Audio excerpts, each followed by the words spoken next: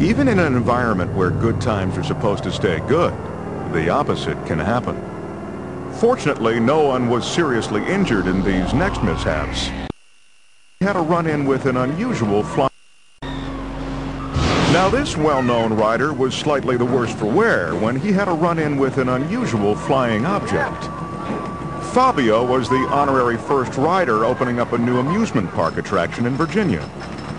Unfortunately, his ride was soon over when during his first 73-mile-an-hour plunge, he collided with a bird. Fortunately, his famous face was soon restored to its former glory.